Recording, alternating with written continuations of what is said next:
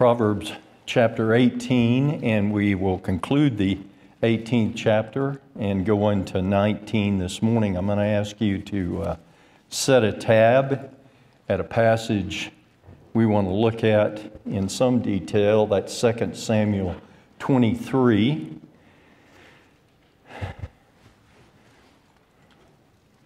So we begin here with 18:24.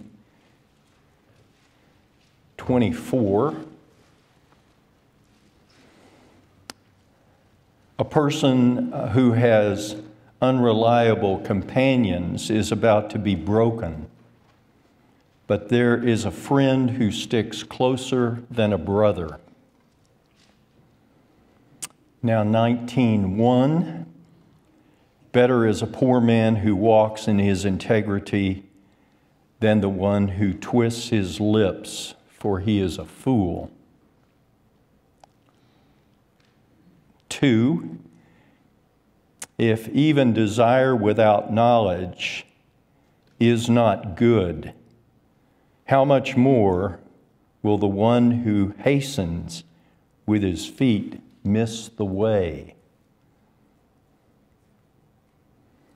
And 19:3, our final proverb this morning, the folly of a human being overturns his way, but his heart rages against the Lord. And here's the way I'm going to teach these. 24, God only brings the friend. God only brings the friend. 19:1, the blameless life endures. The fool's activity is only for the moment. The blameless life endures. The fool's activity is only for the moment. 19:2, the skill for living is to be patient and wait. The skill for living is to be patient and to wait. 19:3, the heart that rages will ultimately be confined. The heart that rages will ultimately be confined. I normally don't do introductions to the book of Proverbs. These lessons are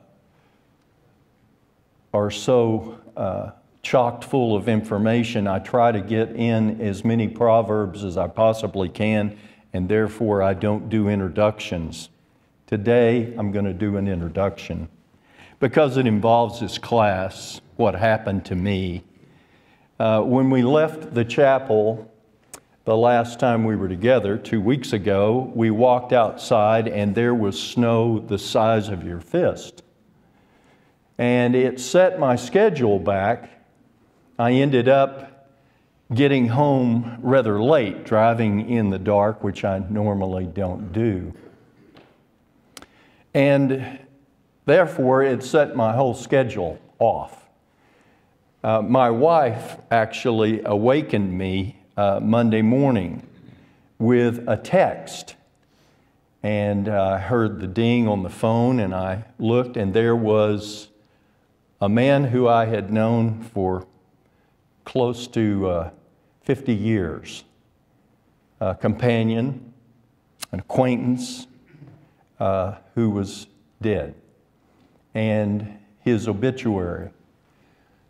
His service was at 11 o'clock that particular morning, and my wife texted out to me, I thought you would want to know. The service was for family only, but that didn't stop me. I went and I sat in the back corner. It was all high church. the type of service that it's all prefab, generic. They do all the talking, and there's just a little blank space for your name to fit in. And I listened. It was what I expected.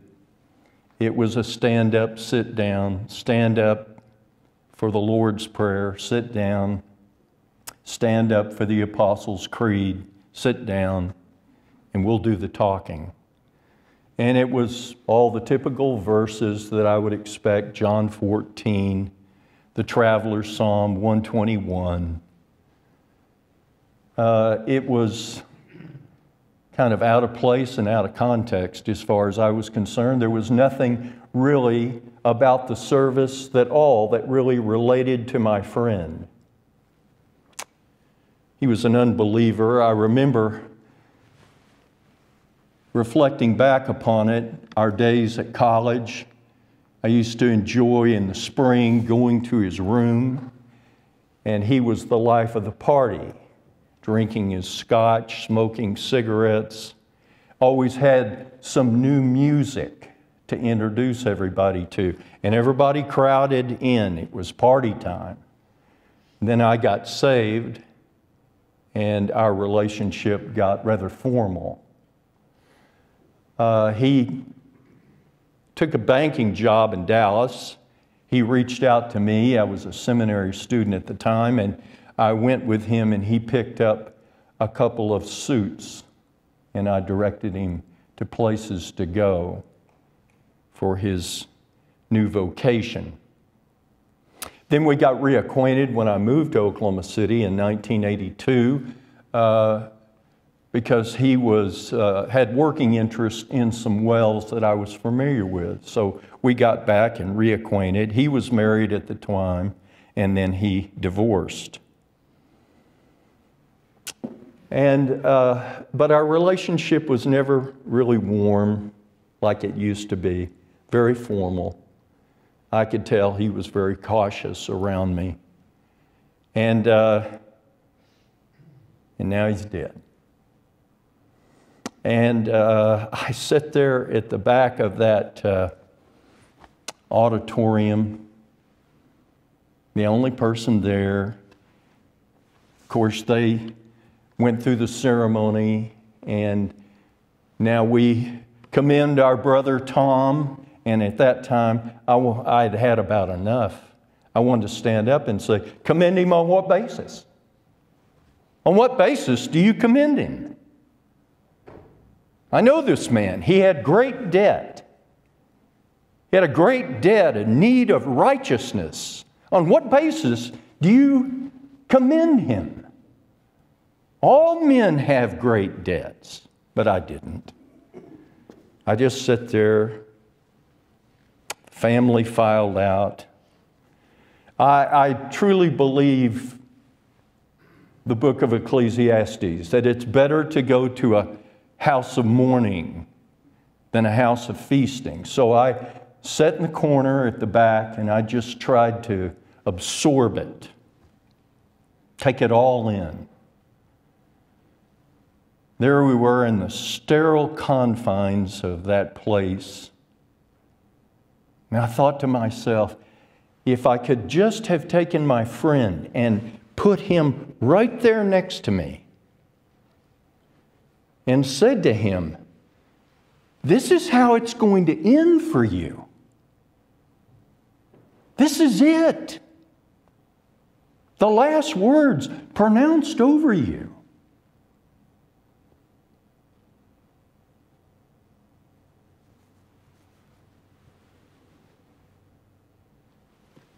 We're in the NFL playoffs. I'm sure you know that. Most of the men know that.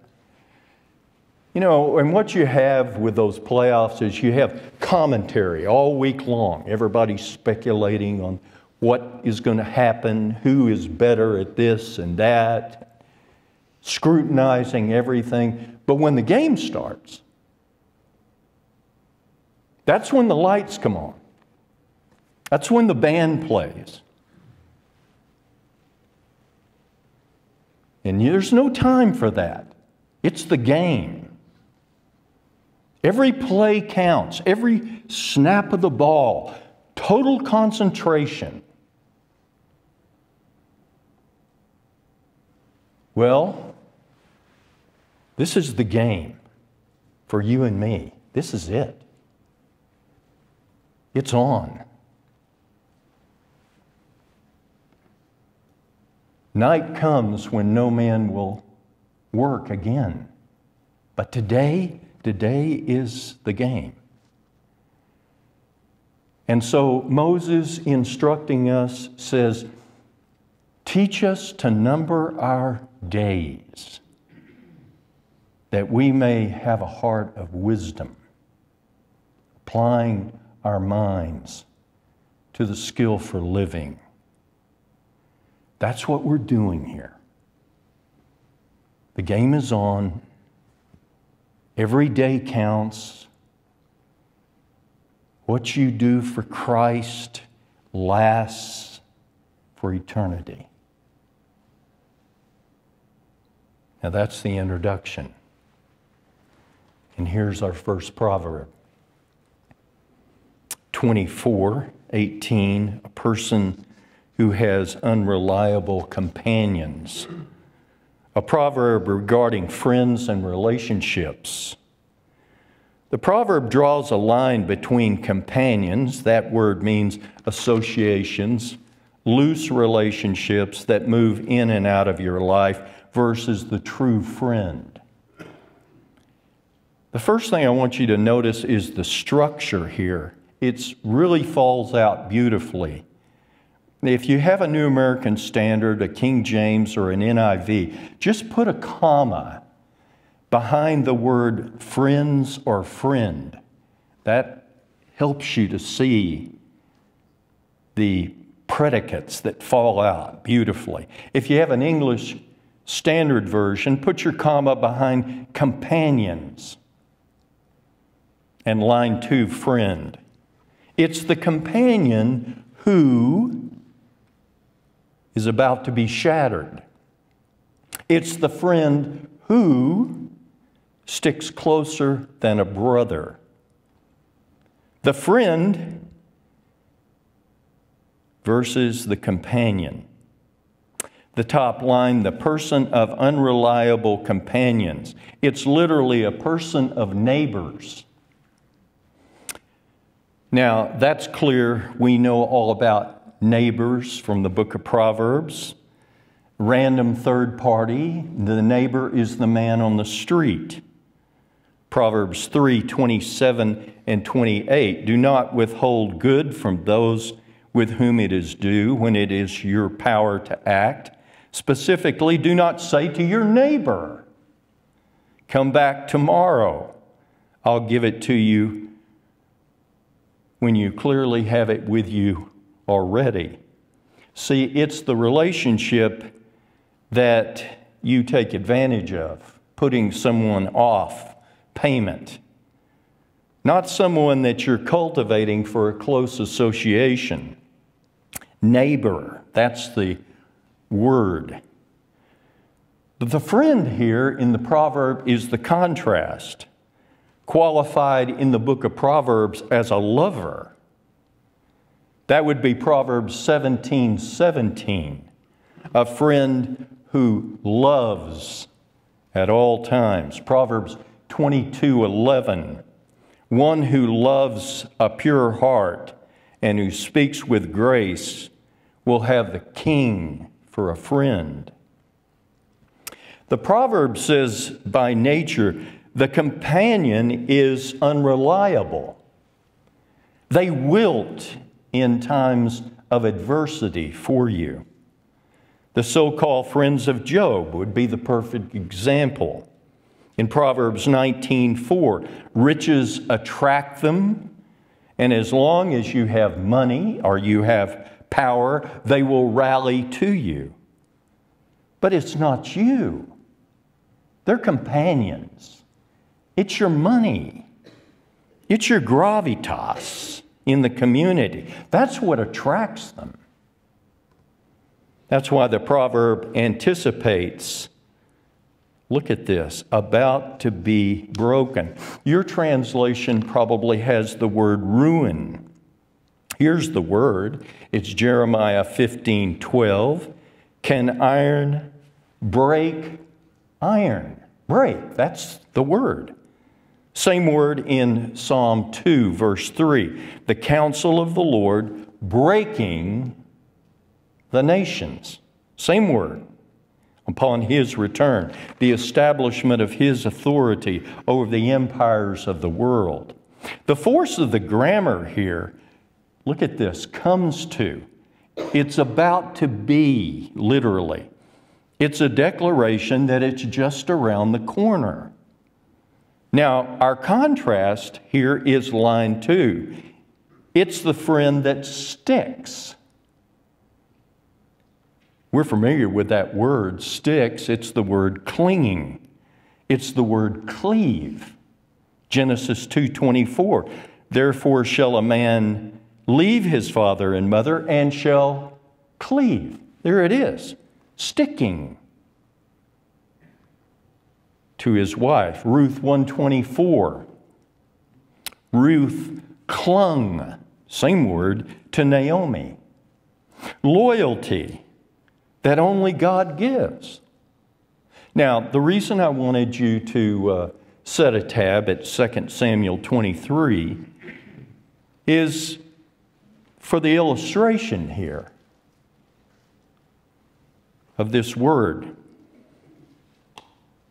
What you have in 2 Samuel 23 are the names of David's mighty men. These were the NFL Gold Coats, the Hall of Fame of his fighting people, fighting men. 2 Samuel 23, there beginning in verse 13, there's a story of 3 of these champions who fought their way into Bethlehem when it was under the control of the Philistines. They bagged up water from the well there, and they took it back to David. Now, David didn't request it. They just did it. And by the way, I thought that was one of the forceful pieces of Dan's lesson last week on Joshua, speaking about you, the people of Believers Chapel. His application. We have needs here. All ministries do. There are needs in abundance. But you, the believer priest, you don't run around and organize a committee, write a letter. You see a need, you just go do it. Without direction, like the ant in Proverbs 6, without guidance, overview, he just works. He just does. And so,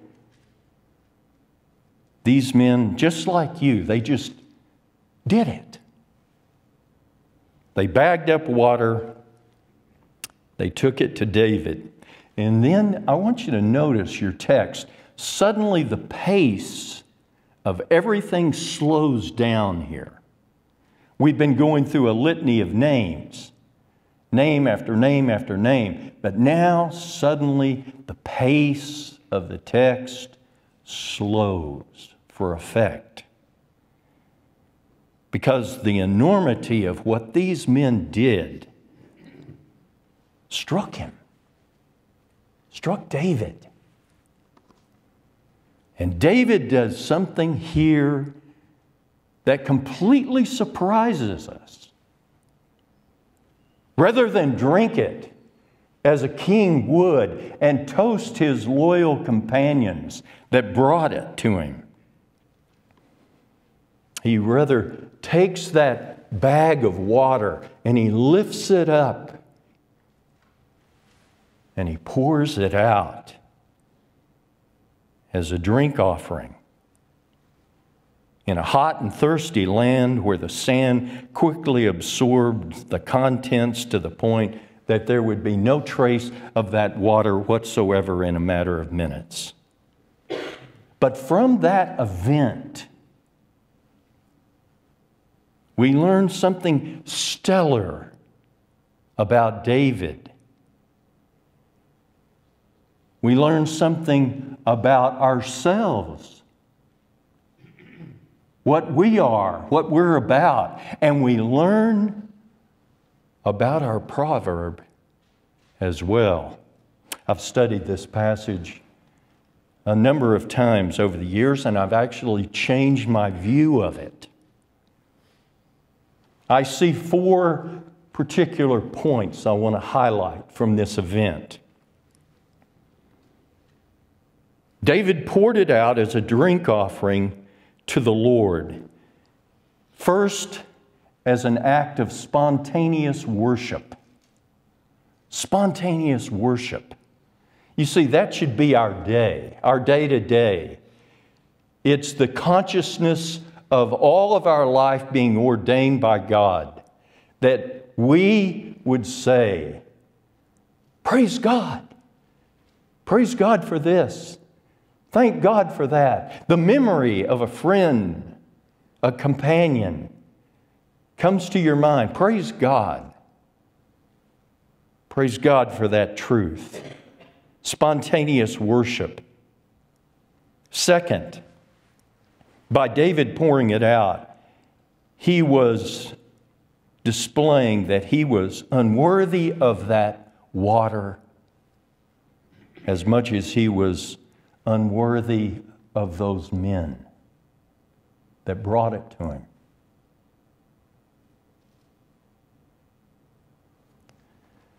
I spent an hour or so with a man that has forgotten more Hebrew than I would ever learn in a lifetime. And we were talking about the fine points of some text. And suddenly he said something that jarred me because I'd never thought about it before.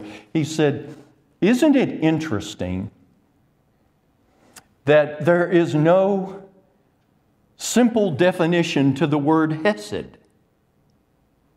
Covenant faithfulness, covenant loyalty, loving kindness. So many different ways to translate that word. Why is that?" he said. I'd never thought about it. He said, because there's no word like it in all the world. That's why. You can't wrap your brain around it in any language of the world. It is directly from heaven about God's relationship to you and me. What we know only as He sends us off in the Great Commission. I am with you always, and I love you. We scratch our heads trying to define that love. It is supernatural. David poured that water out because he was not worthy of these men that brought it to him. Here's the third. He poured it out only because it was the right thing to do. You see, in a matter of minutes, those contents, they're gone. There's no trace of them. And the effort and the energy and the planning and the skill to stealthily get into Bethlehem, get that water, and if necessary, fight all the way to get it back out of that place.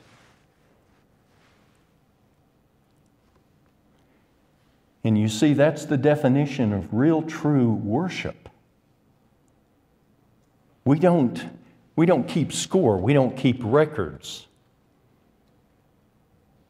We're not working to have a name or a reputation. Mr. Spurgeon said, I don't want my name carved upon any piece of granite. Only the Word of God carved upon the hearts of people. You see, that's the real life of skill. We're constantly working and serving one another, focusing on others better than ourselves, and then we forget about it. And we go on to the next thing. We're priests who are in constant service to one another. And this act, that's the only right thing to do. We are not people that say, for all that I have done for you, or for all that I have done for this or that. No, we are constantly serving, knowing that our labor is never in vain. Here's the fourth and final thing that I observe from this, and this is quite new for me. Well, finally, what they did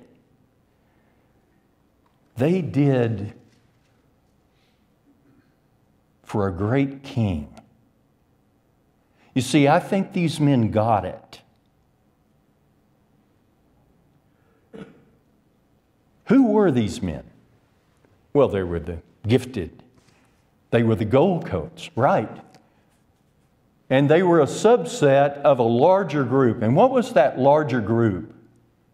Well, they were the outcasts. People in debt, broken, hard-timers. You know who they are? They're you and me, outcasts of the world.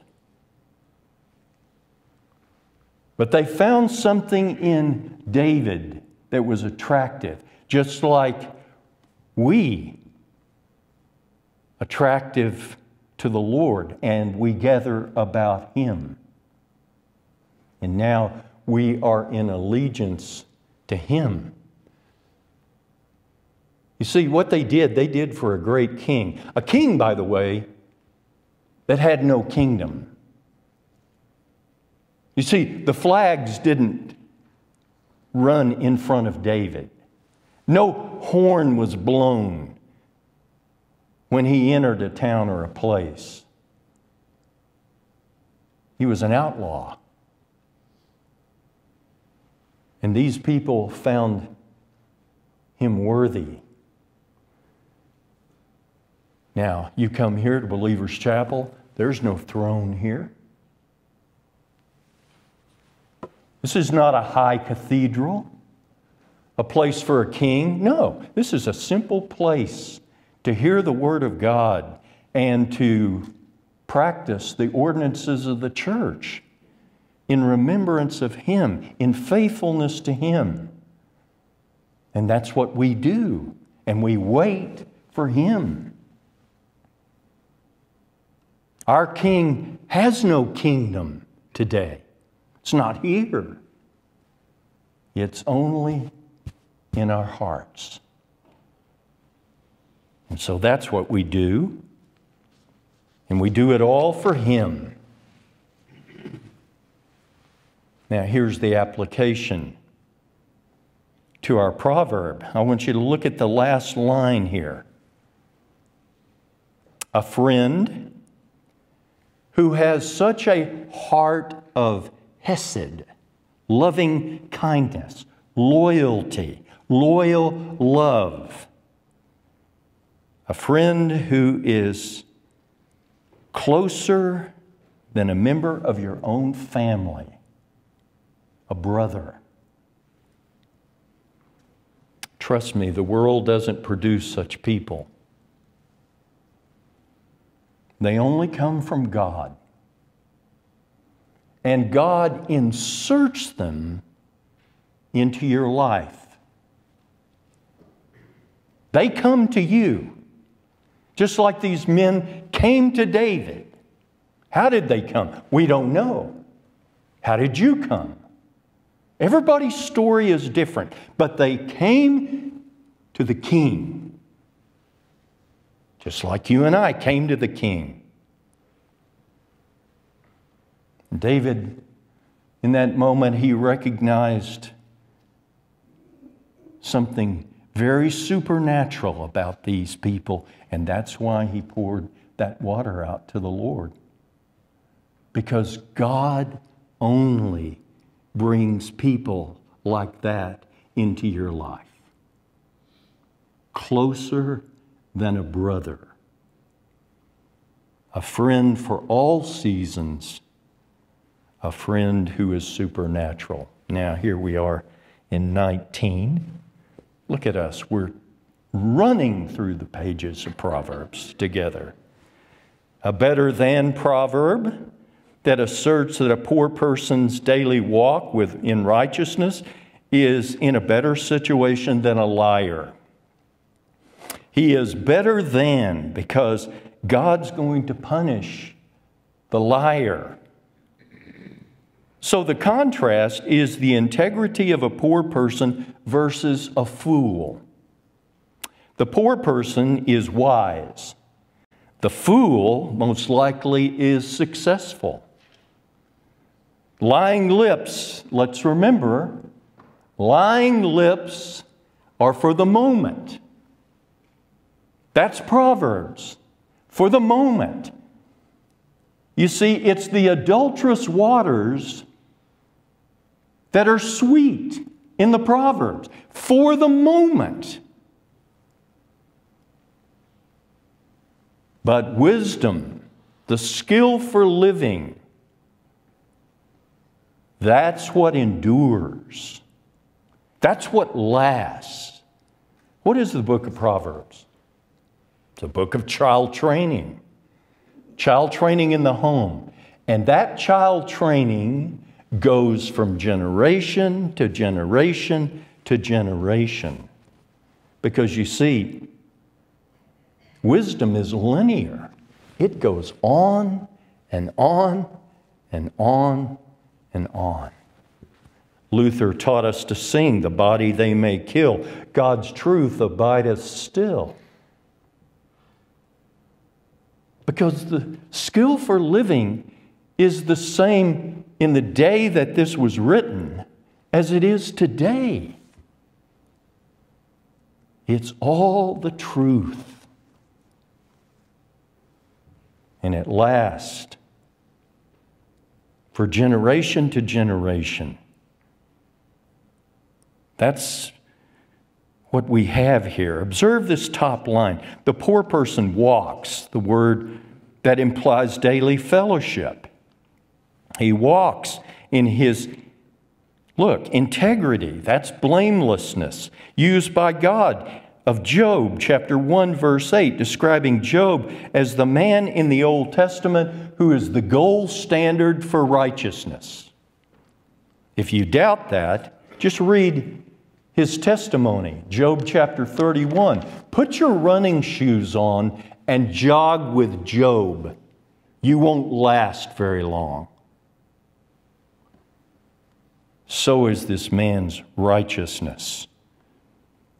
So the poor man is in his blamelessness. He is, in fact, the secure man. The world wants security. Here is the poor man secure. Psalm 91, he rests daily under the shadow of the Almighty. So he's secure. None of us want COVID-19.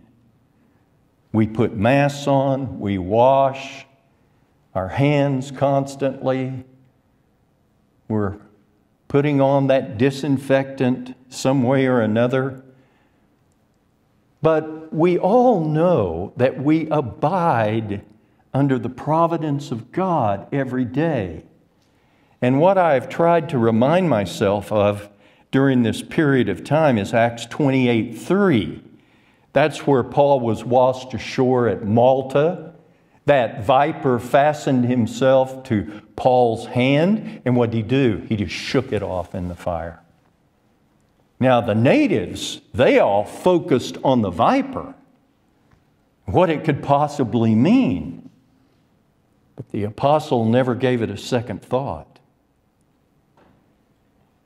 You see, moment by moment, we are under his watch care, in full confidence that he will never take his eye off of us, nor will we lose our relationship with him. By contrast, line 2, look, we are dealing with the man with the twisted lips. That word twisted we saw for the first time in Proverbs 2:15, translated crooked, used by David, Psalm 18, verse 26. To the pure you show yourself pure, but to the crooked, there's our word, twisted. David says to the Lord, you show yourself shrewd. David says, the wicked man thinks that he has all the right cards to win the game of life, only to find that the Lord God has all the aces. That's the word shrewd. That's my translation. Look, the Hebrew lexicon translates whose ways are twisted. The twisted, crooked lip will not find any good and will be headed for calamity. A proverb that we've already covered, 17:20. One whose heart is corrupt does not prosper. One whose tongue is perverse falls into trouble. Now, the poor in this life, they may have lots of trouble, but they overcome the struggle because that's who we are by nature. We are overcomers. One of my favorite Spurgeon quotes, the one that inspires me, I guess, the most, comes from his sermon, Esther's Exaltation, or, who knoweth? Here's what Spurgeon says. If God has a purpose to serve by a man, that man will live out his days and accomplish the divine design. The more resistance he experiences, the more surely will his life work be accomplished. The more resistance he experiences, the more surely will his life work be accomplished, be achieved. That's the power of God. One more, verse 2, if even desire. Now, if you have the translation there, the word zeal, there's no support for that. So it's desire without knowledge. It's not good. How much more? So we have another how much more proverb. Will the one who hastens with his feet miss the way? We have heard the English saying, haste makes waste. There is a proverb here that's for an impulsive person like myself. That's me. This opening of the top line, if even, we've seen this opening before, 17:28. If even a fool keeps silent, he is considered wise. Now the word desire refers to the appetite, literally the soul's desire. Here's your illustration of the word, Judges 14:1. Samson went down to Timnah. He saw a woman in Timnah, one of the daughters of the Philistines. So he returned and told his father and mother, I've seen a daughter of the Philistines in Timnah. Now get her for me as a wife. Human desire without knowledge. Proverbs says it's not good. Advice and counsel from the book of Consequences, Proverbs 13:15. Good understanding wins favor, but the way of the transgressor is hard. So here's the question that we have to ask ourselves. Do the promises of God run fast enough for us that we're willing to wait for them? Or must we hasten on our own?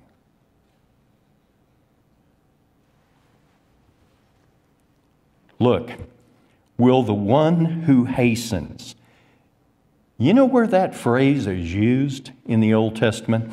It's Exodus chapter 5, verse 13. It's used of the Egyptian slave masters telling the people to hasten on in your work. What is that? That's brick without straws. That's who the slave masters were. And they're burning in hell this moment for those orders because they never spent any time to think about what they were doing. Oppressing these people. No one ever asked, wait a minute, aren't these the relatives of Joseph? Didn't Joseph do a great deal for us down in the land of Goshen? No one spent time asking that question. The hastening here in line 2, notice it's with the feet. The fool is the real go-getter. Laboring, mark it well, the enemy of your soul. He wants to keep you busy, tied up, full schedule as much as possible. That cuts down on your time to think and reflect, time to process those important questions like, what would God have me to do about this or that?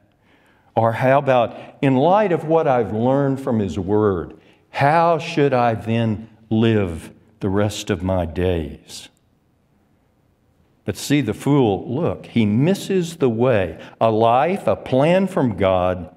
See, the rich fool of Luke chapter 12, he hastened his way, already rich, says our Lord, but too busy to think, to consider. No, he was busy tearing down his barns, building bigger ones, and in the midst of his doing, he dies. God counted him out. Give yourself some thinking time. Stay in the Word, stay in prayer, each day with the Lord.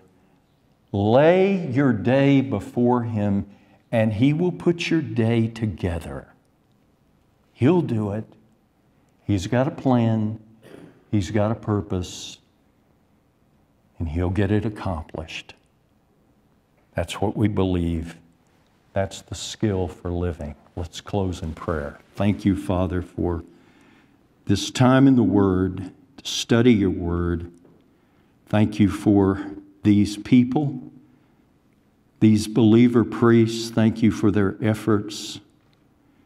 Thank you for the Radford family and for their great testimony throughout the decades right here at this place. Bless us, Lord, and teach us the importance of living a life of skill, of wisdom, to serve and honor you, our only wise God and Savior, Jesus Christ. Amen.